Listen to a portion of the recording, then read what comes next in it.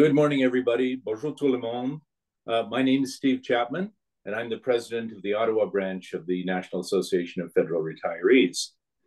I'd like to begin by acknowledging that the land on which the office of the Ottawa branch of the National Association of Federal Retirees is located is traditional unceded territory of the Algonquin Anishinaabe people. On behalf of the branch, I'm pleased to welcome you to today's webinar called Pain Hurts, but what can I do about it? I want to give a warm welcome to our presenter today, my friend, Dr. Hillel Finestone.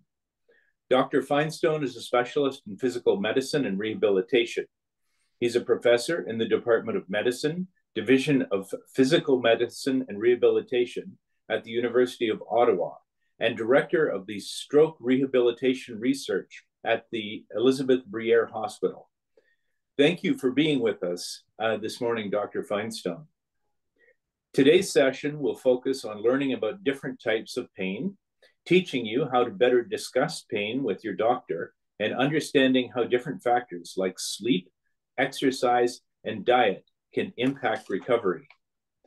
Veuillez noter que le webinaire sera présenté en anglais, mais la participation bilingue est toujours encouragée.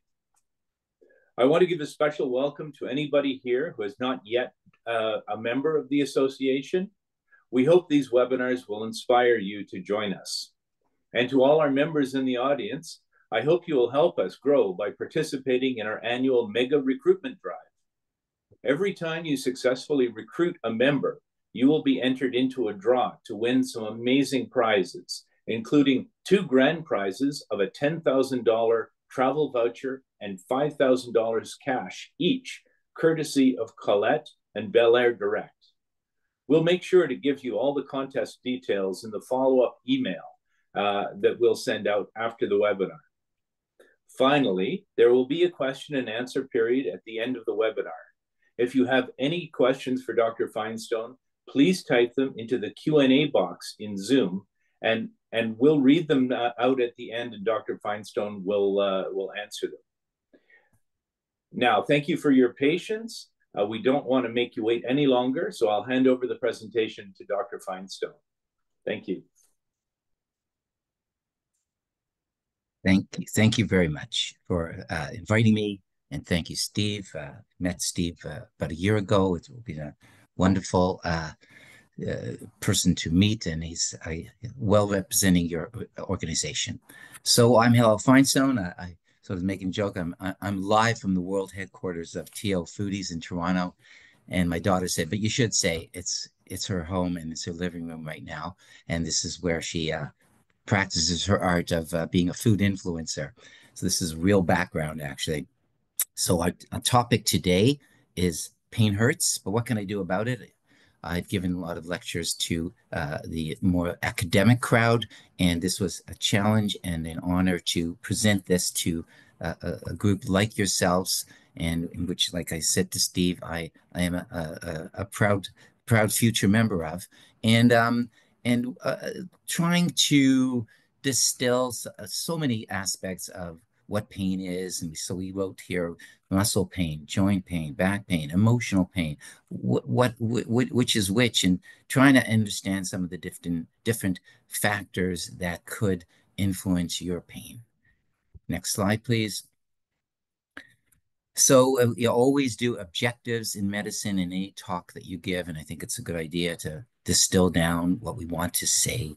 And so we said that we would like at the end that you guys would understand a bit about different kinds of pain, better advocate for yourselves, complain better to your doctors and families, and of course, putting a plug in some of the research that I've done, one thing called the pain explanation and treatment diagram, which I've used over the last couple of decades, both in the office and trying to use it as well now for patients to explain themselves and to others their pain. So I was going to say at the end, if someone says to you that they have the answer to pain, or they're going to tell you everything about a pain, I had another slide that I didn't put in today. And basically it said, if that person says they know everything about pain or how to explain to you, there's one thing to do. Run away from that person. because it's a complicated topic and it's a complicated area and no one has all the answers. And that's why there's so many practitioners of pain and people who say they are doing something about pain and are not, and a lot of medications. And so maybe that will come up in some of the questions later on. So let's just talk about a few basic cases and then we'll get into a more complicated case that of what I see. So next slide, please. So for you, if you go into your office, this is one thing that we teach medical students and we teach residents to how to describe pain. So I just thought I've been doing this a little bit. I thought it'd be a good idea just to tell you. So if you're going into your doctor and you're wanting to explain your pain, how do you do that? So this is one method that's well used in all of medicine all around the world, of course, in the English world. So it's called the PQRSTU method. So it's a way for you to explain your pain. So basically, it's the P stands for the pain, and when you're describing it, so the doctor's going to want to know what's the quality of the pain. Is it tingling? Is it burning? Is it sharp? Is it dull? Is it gripping? Because tingling may be associated, for instance, more with a nerve pain, maybe in your neck, or some severe arthritic type pains could sometimes have tingling. Burning is also associated with sometimes issues in neck and back. So that's why you'd want to know about the quality. And radiation, what does that mean? It means where's the pain traveling to? Does it travel? So if a pain starts in the neck and travels down to the fingertips, that's going to be different than if a pain stays in the neck.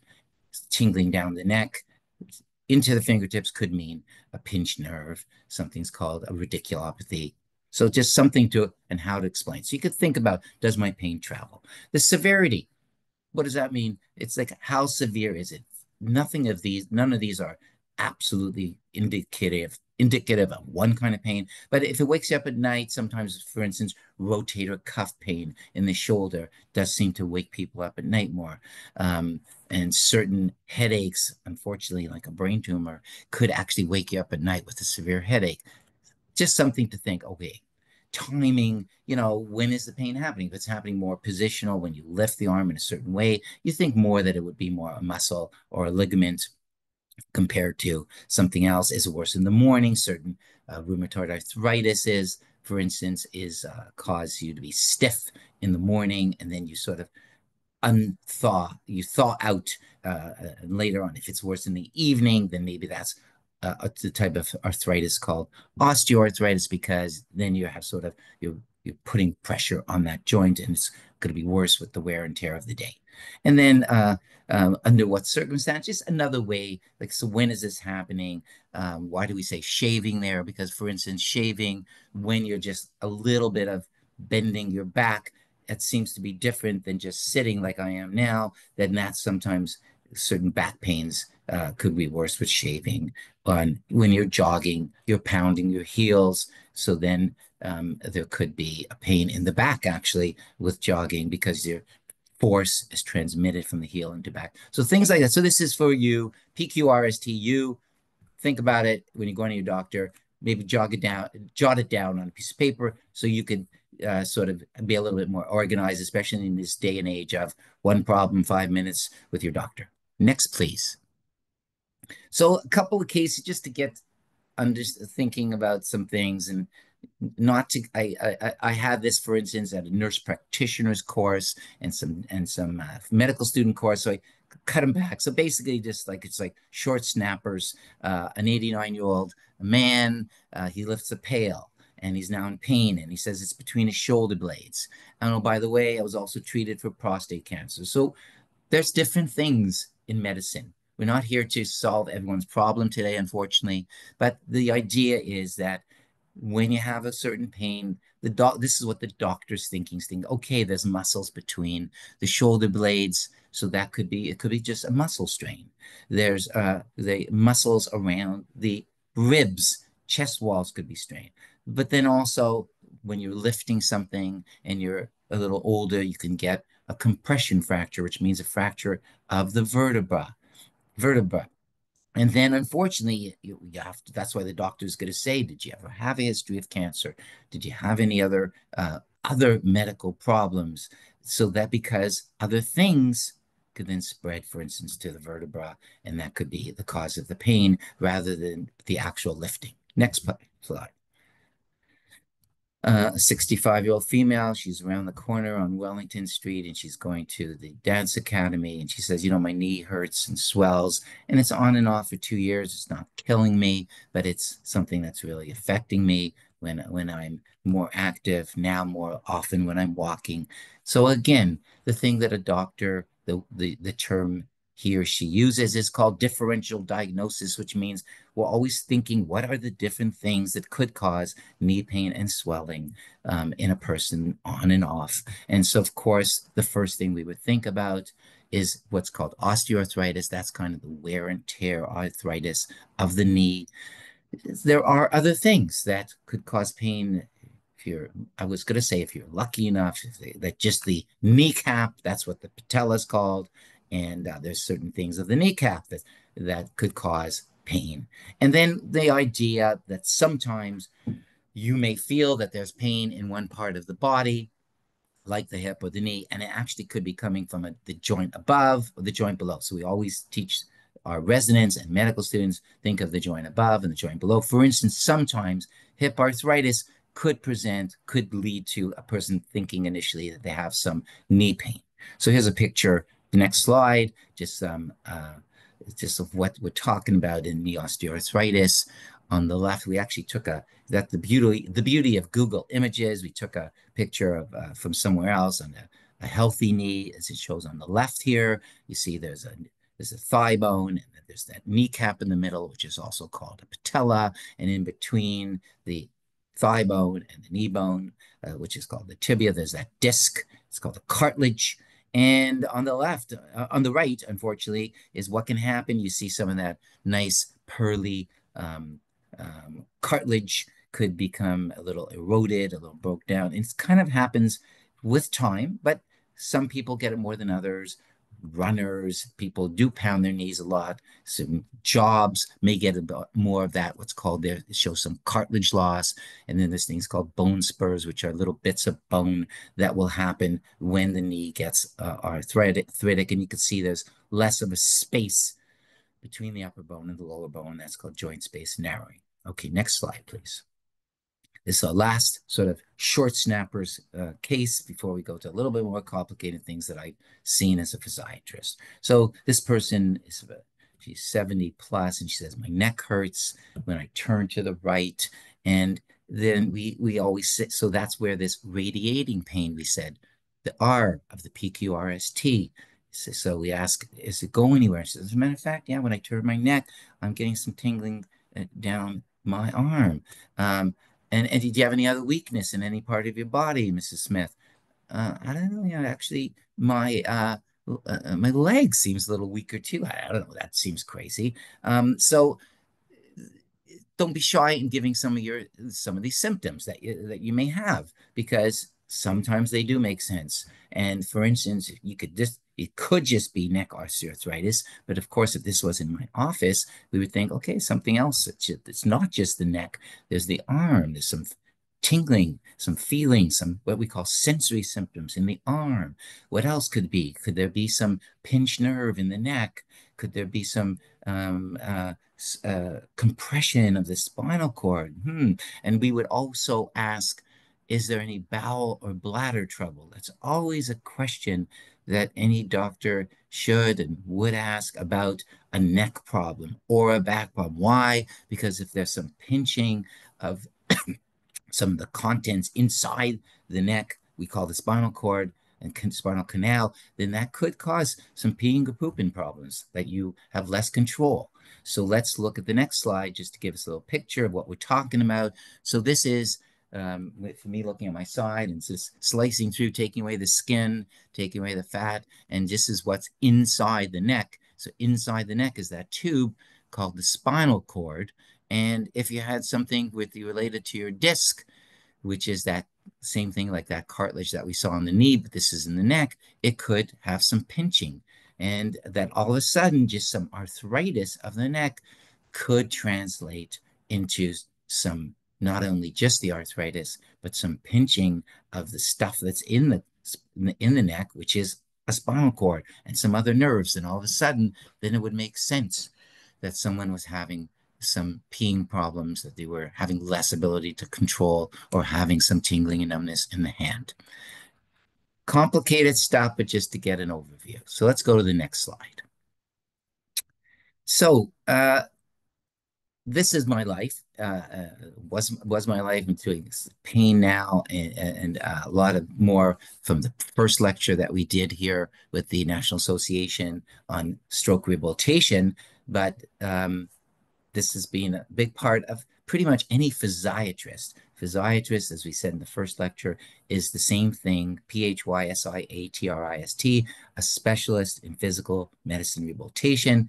And you almost can't get out of seeing people with pain and weakness in our society. And even though other specialists also will see, like an orthopedic surgeon, like a neurologist, like a rheumatologist, but a physiatrist is someone who may see different parts of the body, musculoskeletal, we use the word, pain. So let's look at this case because it sort of introduces some of the concepts that I'm going to talk about today that could relate to your pain and relate to how the mind and body relate to pain, and don't explain all pain, but something to think about. So here we have a 52-year-old female. She's married. She's working as a software engineer, relevant to Ottawa, which you have a bit of that kind of industry. And she really doesn't have much of a problems in terms of her medical health before. She has some migraine headaches, but she's otherwise pretty well. And she's just minding her own beeswax. She's at a stoplight in her car, and she notices a car coming. We asked that, like, did you anticipate this, miss? And she grips the steering wheel tightly, and all of a sudden, her car was hit about 40K, not fast, not slow. Next slide, please. And she was shocked. So we looked at, I often, I'm telling you these things like something that comes about over only a few years later in my practice, that when people use that word shock, it seems to mean something. There's something more than just having an accident. There was a sort of an emotional aspect to this pain. And it's very common, sort of, you're alone, you're in your car. It's a very private thing being in a car. You don't expect anything to happen. And so it's this shock, like your privacy is being invaded. We ask about loss of consciousness because, of course, you could get a head injury with your car. So we ask, did you lose consciousness? Did your head bang something inside the car? And really, it's only like about 3 hours later that she started to notice more stiffness and pain. So again, it wasn't something immediate always. Sometimes when you're in shock, you don't notice things right away. But if you had a huge fracture and your arm couldn't move, then you probably wouldn't be 3 hours later. So this is just telling us maybe this is more muscles and ligaments. We'll get into that.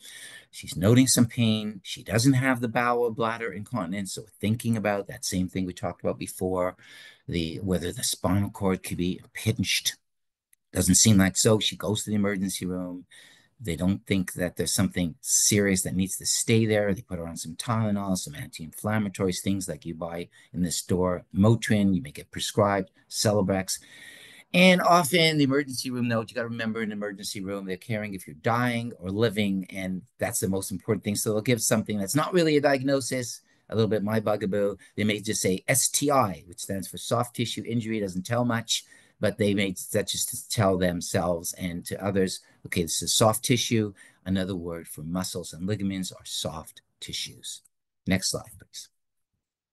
So the next morning, she's having more pain. It's in the right and left neck, and it's in the left shoulder blade. And she sees me, or she sees even her family doctor. She's not a big complainer. She's just getting more pain. It's increasing over the next 4 months. And family doctor prescribed some stuff, or she may have gone herself. I think in COVID now, people were able to self-refer to physiotherapy. And so she said, you ask her, is it helping? It's been helping Dr. Finestone or Dr. Smith, but not as much as I'd like. And she's done some acupuncture, at either some dry needling with the physiotherapy, which she finds some benefit. And she's gone to a chiropractor, more temporary relief. Next slide, please.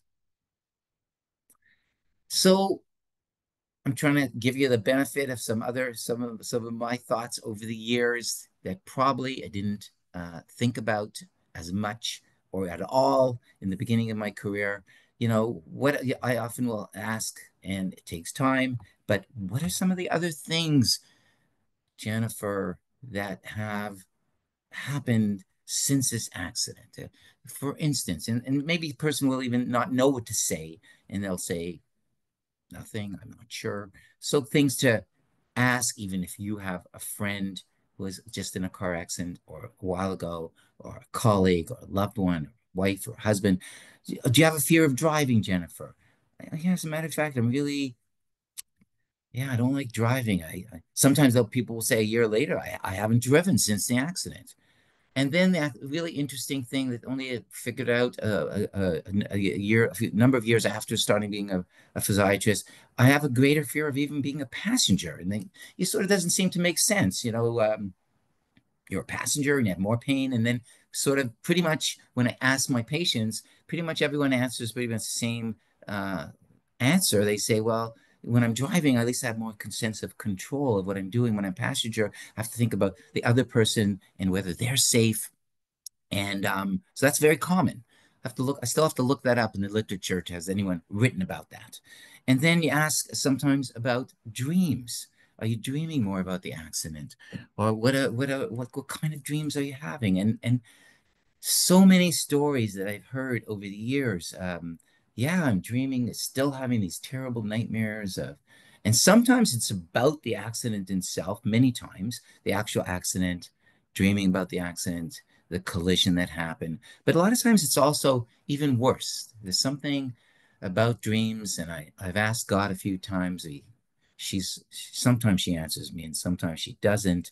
And I say, why are they having dreams that are even worse? Like I always remember this one woman, she had dreams about um, dead children, that the children were had died during the accident. And I said, did you see children? She says, yeah, their faces were in the mirror, in the glass of the car. But yet, I said, so I was really concerned that they had died. But she says, no, nothing happened to them. But for some reason, the dreams translated. So, and that's pretty contributing to poor sleep and waking up and then many times people will actually avoid the scene of the accident. They actually change their route. If they're in a small town, it gets even tougher. And if they're in a larger city, not as hard, but they actually don't want to go nearby because that brings on a fear or a panic attack. Didn't even write that about panic attacks. And then there's sometimes conflicts with insurance companies. Now, these things take a long time to ask about, and that's the problem sometimes with your family doctors not having enough time. So that's why I'm bringing these up for you to think about, to tell family members. You can ask them about these things. And unfortunately, there are conflicts with insurance companies because they want you to have a short stay in the insurance world and a small amount of money to and that's just that's what they do for a living. Next slide, please. So she stopped working for about 3 weeks. This is that part of medicine called social, psychological, and she's working part-time. Her boss is annoyed with her because this is what happens when people, they're valued members of their department, of their company. But I do find, I said specifically in this case here that she's an excellent employee, and that helps. When people are not excellent employees or they just started with their workplace, that makes it harder because there's not as much that the boss may not feel as much loyalty to that person.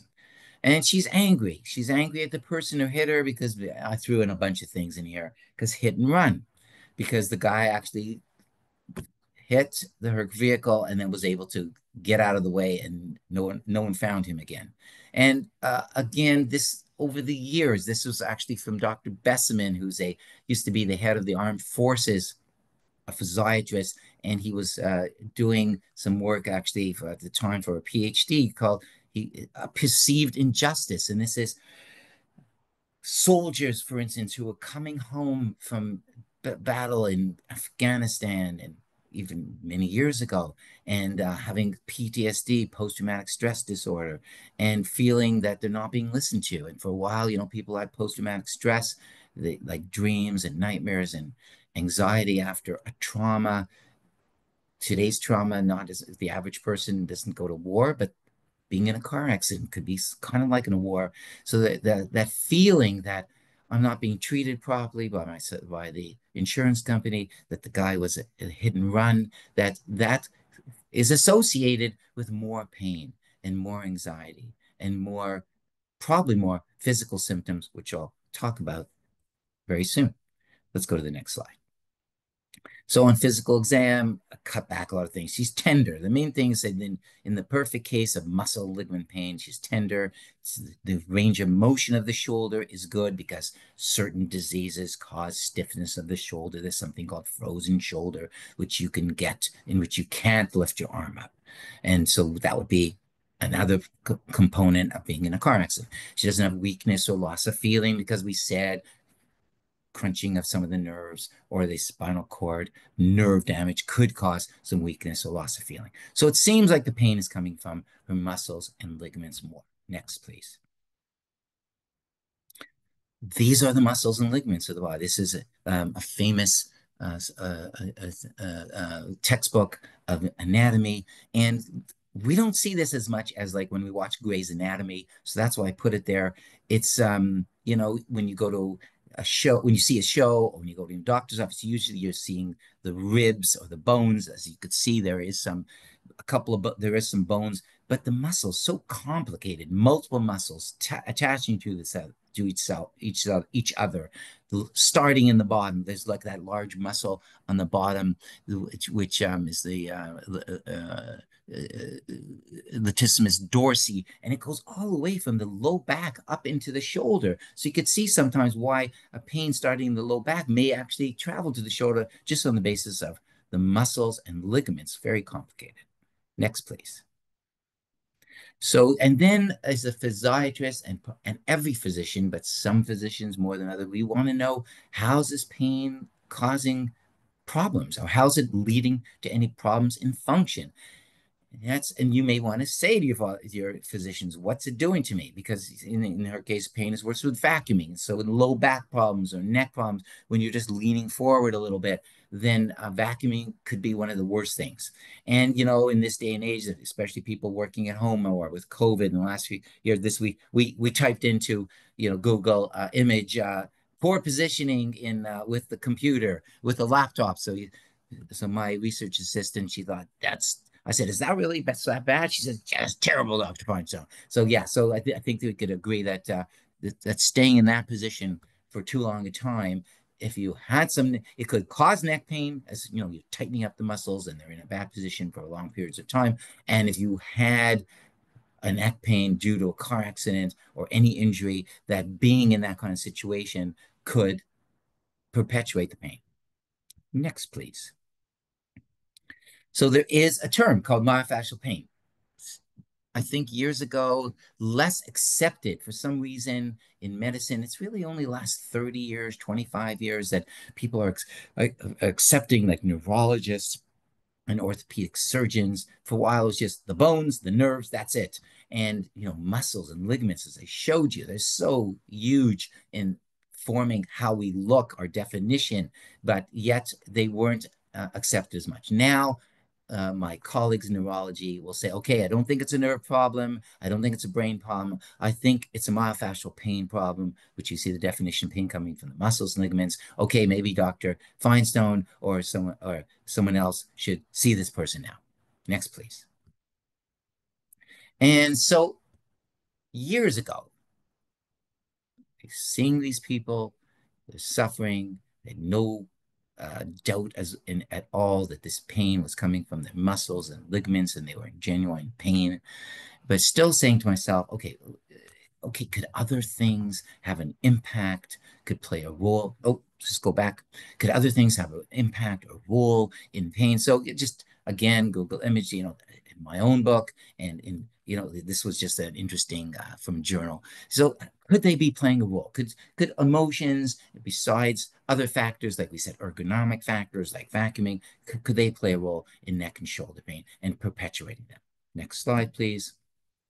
And I also said, so I'm not doubting that there is real muscle ligament pain, myofascial pain, but could there be other factors, other things that I could help my patients with, which could be both preventing or delaying a complete healing and recovery of injured muscles and ligaments? So that's the, millions of books. No, that, yes, next slide, please. That's that concept of the mind body. And in the area of actual muscle ligament pain, it wasn't as big as I wanted to find. There's lots of books about sort of the psychological aspects and whether the pain is psychological, but I really wanted to find articles and that would look at that relationship between the physical pain, psychological factors, social factors, that if we could look at them, would provide more effective physical pain treatment. So we actually, as you see on the right, we had a fellow, and years ago, in 2008, we actually published an article called Stress-Induced Physiologic Changes as a Basis for the Biopsychosocial Mental Pain. So we wanted to say, yeah, this is real pain. Are there factors? Is there any literature? So we actually, again, the whole lecture, I'll tell you like one thing, like they, for instance, took mice and injured the back of a mouse. And before they did that injury, they stressed the mouse. And how do you stress a mouse? You put them in a tube, like a toilet tissue tube, and they can become very stressed. It's called a restraint model. So you have this stressed mouse, then you make a little wound on their back, put a slide on them, they're still able to get around. And you do the same thing to another group of mice who are not injured, who are injured but are not stressed, and they're allowed to have fun and have good games. And you follow that wound and you see, does it make a difference if you're pre-stressed? Does the wound take as long, and how is the wound to recover? And no surprise to anyone, this woman, Dr. Janice Kiko Glazer in Ohio, she found that there's longer times of recovery in the mice that's stressed. So I think my patients and you can understand that. It makes sense. It's not just that someone's not coping well with the problem, with the pain, but there may actually be some physiology that will prevent the wound from healing as a result of psychological factors. So the idea of risk factors came about for pain, and we use that term, and it's kind of being used more often now. The idea is like, there's smoking, diabetes, high cholesterol, hypertension to us risk factors for stroke or heart attack. How about some pain risk factors for pain? And these are like factors predictive of chronic pain after a musculoskeletal problem. So that's how we develop then these pain risk factors, the idea, and then this thing called the pain explanation and treatment diagram, which I'm presenting like to you, the in quotes lay audience, so you'll understand for yourself, and we'll get it out there. So like we just want a couple 100 million people now to understand this more, and I think as a result of the YouTube that Antoine did for my stroke rehab, I have no doubt now we're going for Antoine to think about, I'd say 200 million people right now. That's a joke. Okay, let's try out this pain explanation and treatment diagram. What is that? So that is this thing that over the year, it started off in a plane when I sketched out to this, luckily to the person next to me who was a graphic designer, and she said, I could do something then. She did an initial thing, and then someone in my hospital helped out who happened to be a graphic designer. And we designed this thing. We said, what can we do? This one-page thing so that a person leaves the office with a real understanding of their discomfort, their problem. They could show it to their therapist. They could see it themselves, so that we're not leaving just with a whole bunch of information and a bunch of gobbledygook. Okay, so as you see in the middle, it says diagnosis, it says habits, sleep, exercise, ergonomics, and other things that can affect. So why don't we actually and go to the next slide to see like an actual filling it out with our patient. So the idea is we could do it by hand. It was interesting. The graphic designer, I said, I'd like to have it on the computer, which we have, but never really successfully. She said, I think it's actually the human touch, Dr. Finestone, of actually doing that with the patient. The sheet's good, but she says maybe you should continue to focus on that. My goal is actually to have, say, a tablet that you could write on the tablet, have next to the person. I've done that. I've had some students at University of Ottawa in the engineering department, biomedical. Still, if anyone's out there wants to work with me, I think that would be great. It's hard to get it going in our current medical system. But the bottom line is we say, okay, what is your diagnosis? Because still, that's the most important thing. That's in the middle of the page. Diagnosis. So I think Mrs. Smith, say Jennifer, we'll call her, I think your pain is in the muscles and ligaments. On the far right, least beneficial thing of this sheet is I don't think it's your bones, nerves, joints. That's a problem because if you've gone to other therapists and everyone has a theory, so I think your problem's in the muscles and ligaments. Instead of just saying it's in the muscles, ligaments, we try to identify of that picture before of the multiple muscles. Try to say it's not just everywhere. We pressed a lot of other muscles. We do something called palpation, and the pain's not everywhere. It seems to be more in these muscles called the parascapular, the trapezius. We had tried to identify which muscles, may show them in a diagram in the office, or maybe the physiotherapist can then show them and say, okay, so sometimes it's not a joke. We'd say the best treatment, as it shows in the top of the little box there, is the best treatment would be a muscle ligament transplant. I used to stop there, but I realized that's not fair because people got a little excited. And so we say, but we can't do that. It's not crazy. We do if someone's heart, their liver, their kidney, there are muscle ligament, there are liver, kidney, heart transplants. We don't have really a muscle ligament transplant. If we could, Jennifer, take out your trapezius because it was injured during the car accident and put in a new trapezius, I think we could really improve your situation, but we can't do that now. So what are we talking about here? What are some of the pain risk factors? Things that we know could be really screwing up, aggravating, disturbing your pain, and some things also that maybe we could, if you put into place, could actually improve the healing and recovery of the pain. Are you with me, Jennifer? So then that's when maybe on a second visit, if it's your family doctor, and that's what we've been training family doctors to say, you don't have to do this all at once because it's sometimes overwhelming. That say the next visit. So we look at what are some of the things that could be making a muscle ligament injury worse, affecting the healing, like that poor mouse that has that injury who was pre-stressed and the taking longer to cause a nice wound over the injury that was caused. So habits, smoking is actually an effects on circulation. Smokers don't heal as well. Alcohol, it's a neurotoxin. People are drinking way too much alcohol, not little amounts. It's definitely a risk factor to not heal as well. Diet, used to skip over this, is obesity. You don't want to say it because really, unfortunately, lately there are more studies that say that people really overweight is causing more muscle ligament pain, and there are some associations from the simple thing like if you're very heavy, you could put stress on your say knee joints versus other factors which you may not even understand that could lead to some aspects of healing and recovery. Sleep. So we ask the person to pick, is it poor? Is it not refreshing? Is it good? And of course, pain itself could lead to poor sleep. And then, but there's the concept of poor sleep could affect. If you don't sleep well, you feel like, you know what, it starts with SH first. And so therefore, sometimes improving the sleep may actually enable you at least to then do some of the things that can help your pain, like physiotherapy or exercise. So that's where sometimes some medications could play a role temporarily in improving your sleep so that you could get on and do the things you want to do to improve your pain. Exercise, the most common thing is people are not exercising enough.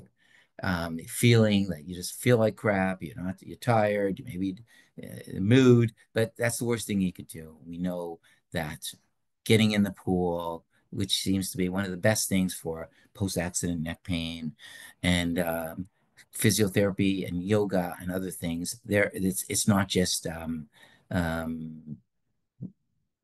these are real concepts that you're improving the circulation, flexibility of the muscles, and not enough is the most common thing. Occasionally, you get a person who does too much, often a woman, a mother who's doing so many things for her family, and she's going to the gym and she's doing a million things. So sometimes we actually have to dial back. Some people say, you cut back a little so you could allow these muscles to heal. That happens too.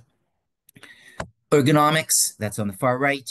So, especially these days, I imagine people working in their living rooms and that with the computers, with their stations not being as fantastic. So that's where, like, if I have a federal employee, then I can write a prescription, and any doctor can, and you can ask your doctors to do an ergonomic evaluation. I don't know what the wait list is now, but sometimes just your chair. But a lot of things you could do on your own. You could look up ergonomics of a workstation. There's a number of websites. I didn't want to put anything specific right now. Just looking at your computer, how your hands are sitting. There are some ergonomic keyboards, and using the mouse on the right or on the left. You can switch a mouse to the left.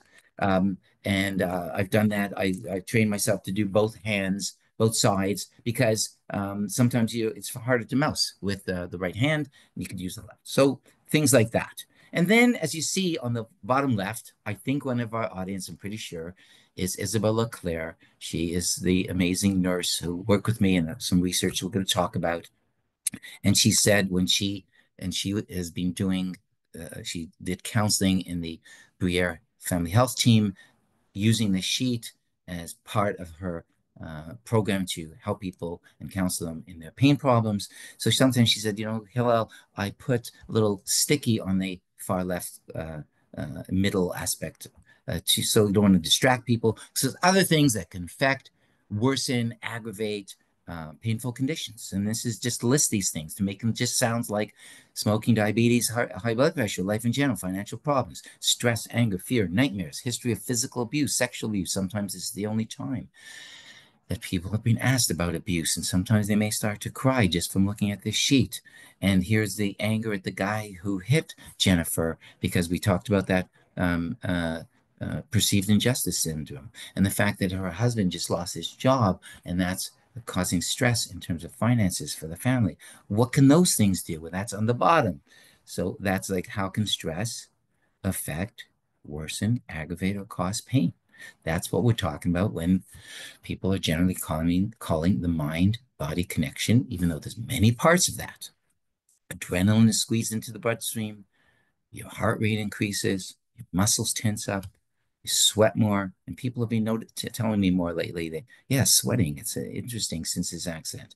Your pain increases and becomes more intense. I don't think that's only psychological. I think that's physical. When you're injured, any stress, therefore, that you feel, and maybe from the insurance company, or not being able to work as much and not being able to take care of your your older parent or your child, then that could actually worsen the injury, make the pain worse. So therefore, the idea of relieving stress or dealing with some of the psychological and social factors to relieve pain is not just a bunch of crap. It's real, and it's actually at the level, at multiple levels, both at the level of the mind, but at the level in my studies and research, at the level of the muscle ligament as well. So what are some of the treatments there? So we pencil in some things, some counseling, some things to read, some books to read, and could have had things like my books in the library. We'll talk later, not much. And sometimes writing your story. They're actually, literary therapy. Sometimes all these feelings you have and you're dreaming about them and you're thinking about them. Just get a nice book, get a moleskin, get something that's decent to write in, and write it down. Write down even some of those things about physical and sexual abuse. What was going on there? Sometimes this is the first time it may come about. Doesn't mean that it's the cause of all of your pain, but it could mean that you should start talking about it now more with someone professional. Next slide, please, Antoine. So what does it do? So this pain explanation and treatment diagram, having the sheet, it's not like a miracle, but it sort of gets you to focus. You remember a little bit more about what you're doing, what you plan to do. There's a plan that doctors and added, a lot of people are getting now, nurse practitioners, and I give a similar kind of lecture to nurse practitioners now at the University of Ottawa, something to have that's physical, that the pain clinician treatment diagram to then go to transport between your physiotherapist and show them your symptoms are real. The pain risk factors can maybe improve them, or they could be aggravating them. Next, please. So then we thought, okay, so how do we translate this into look at some aspects of chronic pain, chronic muscle pain, into the family medicine, because it shouldn't be only a specialty physiatry type thing. So Homer Simpson is always good for to introduce something. So this is next slide, please. This is just one slide of an entire lecture on the research that Isabelle Leclerc and myself and Ms. Sefa. She was a master's student. As you see, she's the first author. And as they say, it takes a village to do good research. Dr. Mugga, she's a family doctor, instrumental in helping us get this research going. Dr. Dianandan is that guy you often see on CBC and in the radio, and he talks about COVID, but he's an epidemiologist. And Dr. Godbout, an amazing physiotherapist who got his PhD and was part of our research team, instrumental in getting this research paper in the Canadian Family Physician. And you could all see it if you just type in chronic pain management in family medicine. And this is just our only slide. As I said, there's many other slides, but basically we showed that if Isabelle, a nurse, could get referrals from other family doctors in her clinic, which we know is not always easy to do because not everyone has a family health team, but in a family health team in which there are some nurses and some therapists, that what happens? Pain does decrease. And people who are on opioids start removing some of their own opioids because some of the things that Isabelle has shown them in terms of questionnaires and goal management actually helps them manage their pain and their pain risk factors. Next slide, please. We're doing really well in terms of time and in terms of being able to answer some questions at the end. So this comes from one of the earlier slides, and I was actually talking to some family doctors, I think, and I thought, oh, well, so what are some of the messages? I think, like, we all need in our life scripts, things that we can say to our loved ones, maybe our wives, our husbands, our children, little things in our head to be able to help us formulate our thoughts. So this is like a script that I sort of said to family doctors, what do we want? What kind of message do we want to convey here? So the message, basically, the problem, because people get told, especially with muscle ligament pain, strain, unless it's like a severe arthritis that needs surgery or a nerve injury, the problem is not in your head, it's in your tissues. But maybe psychological and social problems can modify, delay, or worsen the healing and the recovery. And it's not in everyone. Of course, there's some issues. And my mother I think, is in the crowd here listening. And, you can have spinal stenosis and other issues that these things may not be the primary thing. But let's try at some point to figure out what your pain risk factors are. Next. Thank you. And to all the other healthcare professionals, even physiotherapy, occupational therapy, psychology, and I actually even say this when I gave a talk to psychologists, because I think psychologists are not often working with fit medicine, and that's a problem with our system, that psychologists are not on, OHIP or Medicare or BC Care or RAMQ, like in Quebec, that they're not always comfortable in saying how much social psychological factors may be relevant. But if there were more working together between physician and psychology, and they felt comfortable in discussing those things, so then the idea would be, just emphasize to the patient the power of the mind to cope better. And if you are doing healthier things, like even those aspects of the smoking, weight loss, or the exercise, that adopting healthier coping strategies and trying to help your own self with any personal issue. And that's where maybe sexual abuse or physical abuse histories may be relevant, may not be. Could promote recovery at numerous biological levels, like even, we didn't have a chance to say that even veterinarians found that when animals were treated differently, then the quality of the bacon that was produced was better because they weren't scared before slaughter, which is a weird study to bring up, but I think everyone could relate to it. Better healing, better ability then to exercise, maybe better sleep, better recovery. Next, please. So to summarize, perfect time to have some questions after. Pain still could come from so many parts of your body, and uh, um, I'm always learning. That's so many aspects and certain arthritises, and I'm sure there's some people with pain in the audience and saying he didn't cover my pain. I didn't cover what I have. And that's a real challenge. And who's the person that has an answer to everything? No one really, a family doctor is a good ability to try to look at the big picture. And sometimes you're going to have to really get digging in there and do some of your own research too to get the right person. And so healing and recovery depends on many factors, the medical aspects, whether you're on the right drugs. There's biologics these days, which are amazing for certain arthritis, like rheumatoid arthritis and psoriatic, which they need them. We need them. And, it can't be just cured with just physical therapy, but other physical therapies can be amazing. And psychological, therefore, issues can be life-giving, and social factors. And we know that even poverty and finances can play a role. Multidisciplinary care, which is part of we talked about with Isabella Claire in the something like the family medicine department, that we need that. We can't, the day of having just care of going into a solo practitioner in family medicine, I think, well, I'd say in my opinion, that should be thrown out the window, and being in an environment where there is some other people that can assist, for a nurse, some therapist, that's what we need, but it's still not frequently available in our current medical environments. And figuring out yourself, the more you can try to help yourself by looking at your own PETD, and Antoine maybe could actually pass that, have an individual maybe slide available, Antoine, besides just having to pluck it out of the talk itself. That may be something to do in the future. And because maybe then you could, because what we're doing, this used to be only a tool that we would do in the clinic and teaching family doctors to do it.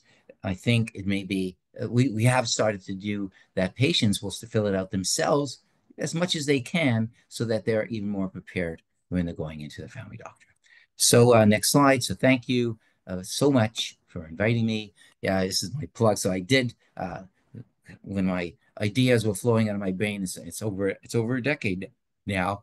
I went to a cabin somewhere, and I sat down and wrote out some of the stories, like of Jennifer, and multiple patients, of course, changing their names and changing some of the things. And that's what the book, and it's available in the Ottawa Public Library. It wasn't in chapters. It was a company in California that looked at libraries more, but it's still and maybe we could even release a couple of chapters if we want, Antoine. But this is what it was called, what it looks like, and that's it. And thank you so much for listening. Thank you very much, Dr. Finestone. We have a few questions, and I'll read them out. The first question, I severely broke my ankle, compound open fracture of tibia and fibula 10 years ago. I have severe osteoarthritis, which is presenting when I overuse it, along with swelling or pain with colder weather. Recently received a cortisone shot, which worked wonderfully for about a month. I've just filled a prescription with extra strength Voltaren cream. I can't see my surgeon until next summer. Is joint replacement surgery for an ankle now available? Or are there any other surgical interventions to relieve worsening symptoms? Okay, I think it's a little too specific for this type of talk, but I think it is promising that you got improvement with an injection. What does that mean? Even though you had large amounts of, you say you had fractures and trauma, and it's interesting that an injection, which basically improves inflammation, that it really helped you. So that would mean that some of the pain that you're having is from inflammation. Like there's a thing in the joint which is called synovium, which is basically the lining of the joint, and so if that helped, that you could have another injection 6 months later, that so that doesn't have to be the orthopedic surgeon. It could be, so usually you don't want to have more than two a year. So you could get your family doctor to refer you to, say, a radiologist. Some radiologists will do, under guidance, say, of ultrasound, they'll do an injection. And now a lot of sports medicine doctors, and even some of my own physiatrists who have practices in which they do injections, they would be able to potentially do that. So you would say to them, I had this fracture, it really helped. Is it going to last long the next time? It's probably unlikely. So other things, you're doing Motrin, you could get an ulcer, or you said Voltaren. The creams, if they help for you, good luck. They don't often help a lot, but if the cream does help for you, it's an anti-inflammatory.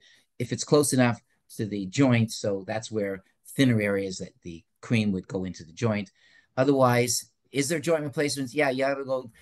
There, just like orthopedic surgeon becomes more and more specialized. So you'd have to go to a guy who does foot and ankle surgery. There's a couple of guys in Ottawa, and they do that sometimes, and they do some procedures. So it's worth seeing them. They could do a fusion that of joint, and they do that a lot, and that helps a lot of people. And the last thing is maybe footwear. As a physiatrist, you're looking at not actually changing the joint. Some footwear, if you could have a rocker sole, then so if your foot doesn't have to move as much, it's ankle. So sometimes that's helpful. Like there's a company called Dansko. It's just commercial. It's go online, not cheap. It could be cost $150, $100, but they have like a rocker sole, kind of like a clog type shoe, and that sometimes is helpful to some of my patients with the problem you had. Thank you. The next question is, I had a total knee replacement about 2 months ago. The knee is doing great, but I continue to have significant thigh pain. It has been severe enough to prevent sleep. It's not as severe now, but it continues. Is this likely to continue indefinitely? Once again, a specific one, but maybe the question about will pain continue after a medical procedure?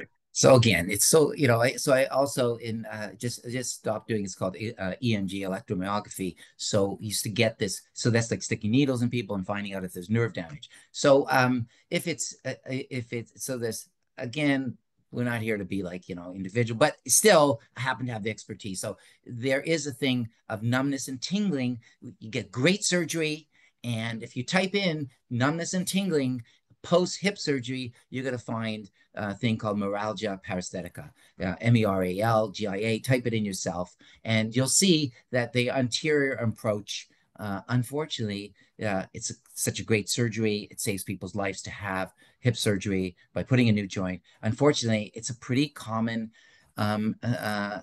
sequela, sort of result of hip surgery, in which it gets tingling and numbness, because when they are opening up the front of the hip, there's a little thin little nerve that supplies the sensation to the thigh. So look that up, tell that to your doctor. You can get a test called an EMG.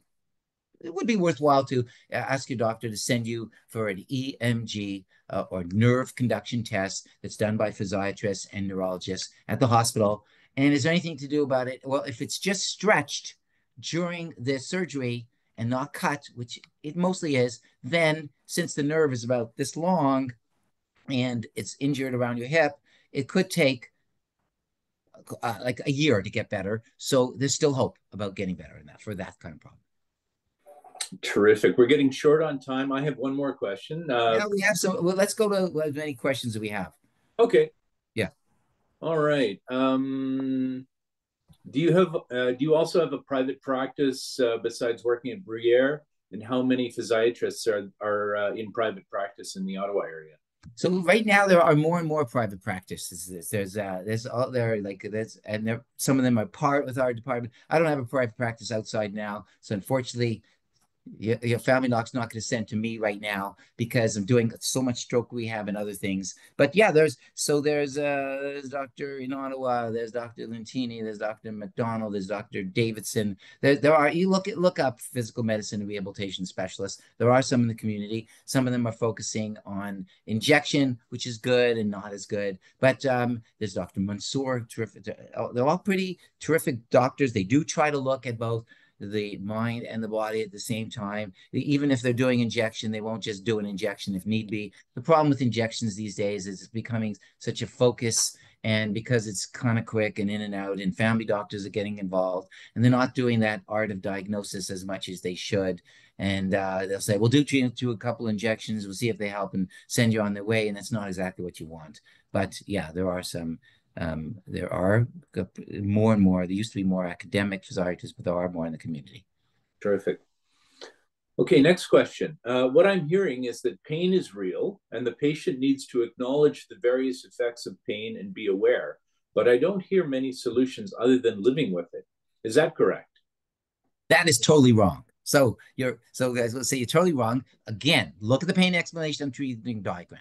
So if there are some of those risk factors we said, and that losing weight will put some less weight on your joints, then that will make an impact on your knee. If we look at getting some help with your sleep, and then it allows you to do more therapy, and then you really actually do go swimming and swim regularly, as Steve and I know is a good exercise, that it actually can improve muscle ligament health. It's not a bunch of BS that I've had patients, and even personally, that I had like shoulder pain for like a couple of years, and I went to some therapy, and it was kind of like stiff. I had injured it before, and I did swimming, and I did various strokes, and the shoulder pain basically went away after about 3-4 months of concerted movement. So I hope you didn't get that message, and that there's nothing you could do. And then the ergonomics, and then the impact of some of those psychological and social factors can be huge. Whoever's asking the question.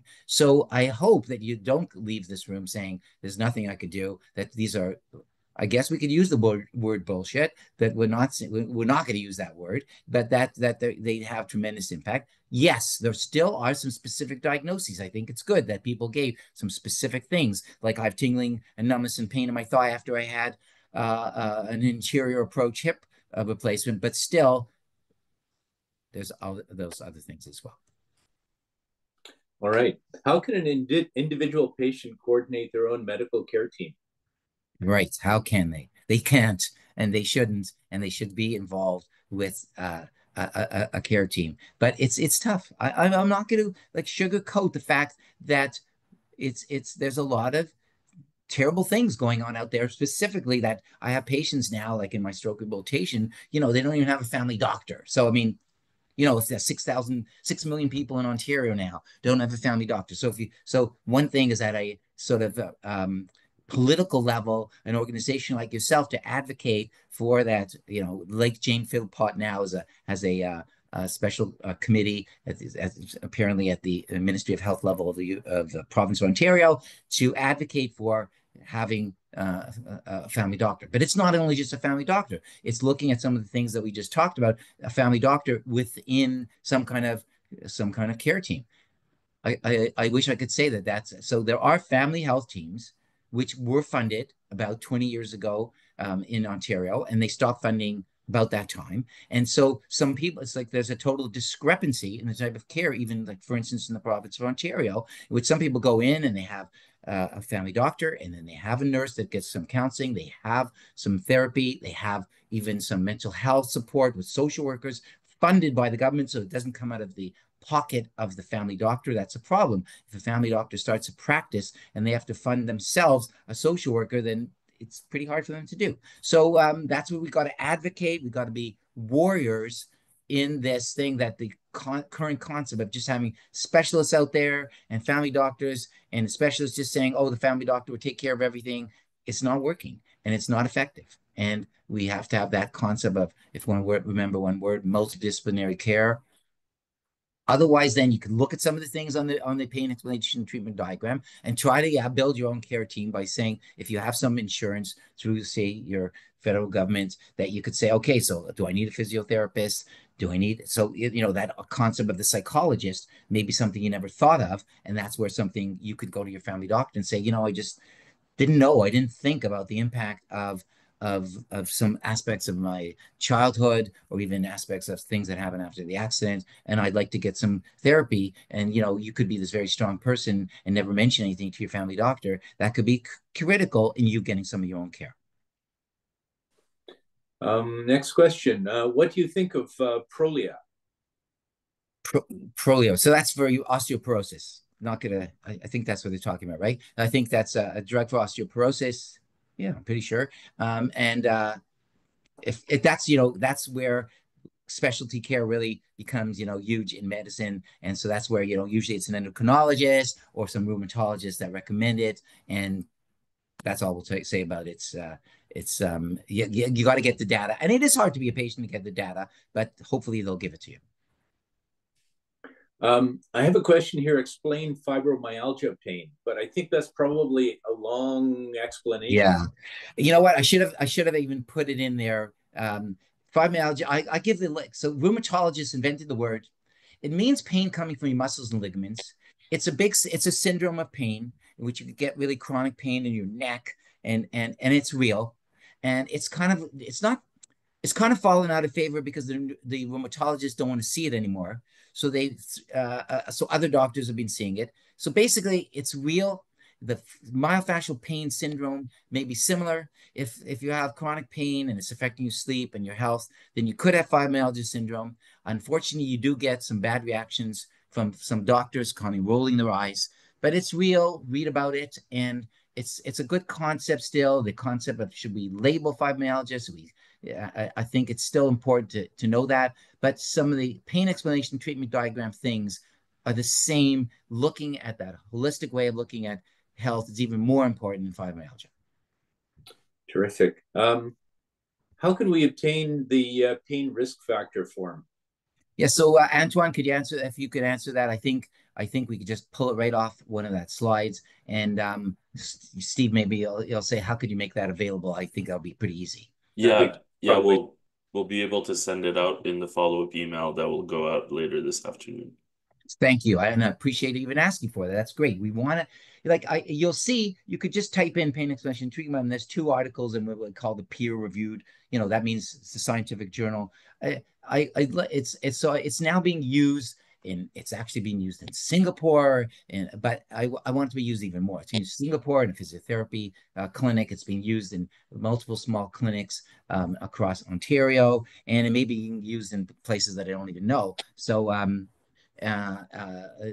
that's a good thing that if you could, it's a good audience to be able to even look at it and get some feedback, even to see how is it. We haven't had a tons of experience of people filling it out themselves before even going to their doctor or therapist. Could death of a spouse, parent, etc., be a pain risk factor?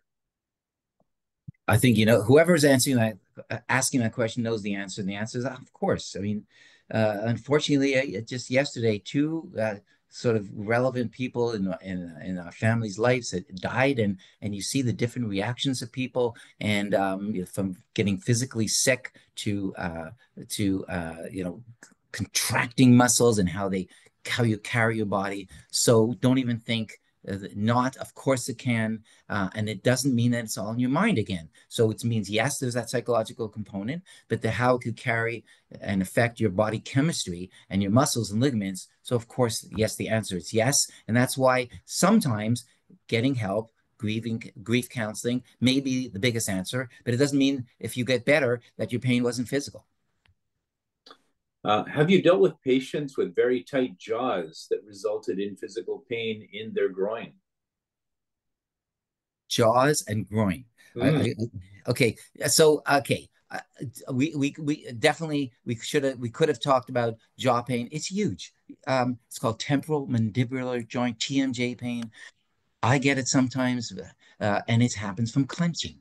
And clenching is usually associated with what we know, anxiety and tension. And it's so common. Like, so if you ask your friends, I bet you like 7 out of 10 have a mouth guard that they get from their dentist. You know, it's this thing that they put in your mouth, and it's a good thing. It actually prevents you from clenching as much because it sort of puts a little space. So great thing, get a mouth guard. But then again, the idea is still, is there other aspects of clenching and your stress and anxiety that's leading to that oral pain? And it could be so bad that people could actually destroy their joint, the TMJ joint. So you start off with muscle pain, you get TMJ pain, and then the joint gets destroyed. So it's still, so that's a great example of how stress and anxiety leads to this horrible physical problem that sometimes they actually change the joint in the jaw. So, okay, so then groin pain. So maybe it's the same, maybe it's part of that whole sort of syndrome that's going on, that it's not really the joint pain in the jaw causing the groin pain, but it's sort of connected in some other way. Terrific. Final question, and I think this is a really good one. Is there a list of books to read included in your book, or can you make some recommendations? Absolutely. So that's great. And I should have had that. So a classic book that people are going to see once they start looking into this thing is called The Mind-Body Prescription, John Sarno. So that kind of really changed my life to a certain extent. And actually, he's dead now. My one thing, I did a sabbatical in New York and was able to sit in when he was kind of old already, John Sarno. And he's the guy, when you look at his book, it's still a huge bestseller because Howard Stern, the famous radio personality, and Anne Hathaway, who used to be a famous actress, who's Mel Brooks's wife, said that I read this book and my pain went away. So basically, that's a book of how this one physiatrist in New York, he basically just, anyone who would come in, he would just say, I think your pain's in your mind. I don't think you need a surgeon. And John Sarno would just say, it's tension, myositis syndrome. He was a bit of a one-trick pony, but still interesting to read. Hard to read sometimes, this book, but good to read. Mind, Body Prescription, definitely in the library. Okay, then there's my book. Get like scenarios. Then there's a bunch of books that you can look at on chronic pain and fibromyalgia. The library has a bunch. Then there's a new book by a guy called Alan Gordon, The Way Out. Very interesting. He has an Instagram account. He's actually a social worker. He's made a huge name for himself, basically saying that the pain that you're feeling is not, it's not, he's saying that it's not really in your muscles. So this is where it doesn't really matter, I don't think. It's still worth reading the book. I think it's good. And some of the podcasts by Dr. Gordon interviewing another guy, is his partner or something, or business partner, is worth it. I think it's called The Way Out. And so saying that it's not physical, and yet, but looking at the pain is not dangerous. There's these testimonials and people talking like, I had pain for 16 years and I did the program with Dr. Gordon, and my pain went away completely. So it's worth reading though. And all these things just show that there's so many factors that may be involved, but a good read. And there's so many other books that we could name, but I think you should look in there, look at some podcasts, and those are just a smattering of a couple. All right, that's the end of our questions. So thank you very much, and thanks for staying on a few minutes extra to answer the questions that our participants posted. Best part. I'd like to thank Dr. Finestone for today's informative session. It was terrific. Also, to everybody, remember to look out for our follow-up email. We'll include a link to the video, and we'll also include the